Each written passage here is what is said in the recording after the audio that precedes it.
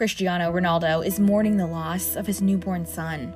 The Manchester United star and his girlfriend Georgina Rodriguez shared the devastating news on Instagram on Monday, revealing that one of their twins has died, writing, "It is with our deepest sadness we have to announce that our baby boy has passed away. It is the greatest pain that any parents can feel.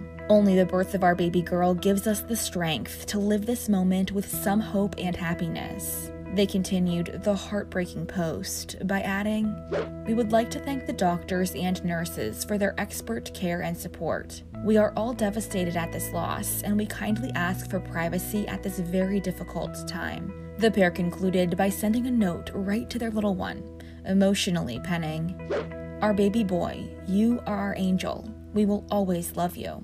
Cristiano and Georgina announced they were expecting a daughter and son on Instagram in October, posting a photo of their ultrasound of the twins and saying, "Delighted to announce we are expecting twins. Our hearts are full of love. We can't wait to meet you."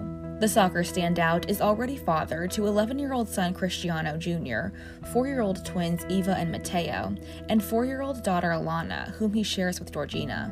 The 28-year-old has been documenting their pregnancy journey on her Instagram page over the last few months, sharing a photo of all of the kids going to a sonogram with her in November, kissing her belly in February, and taking a walk outside with the shadow of her bump on full display.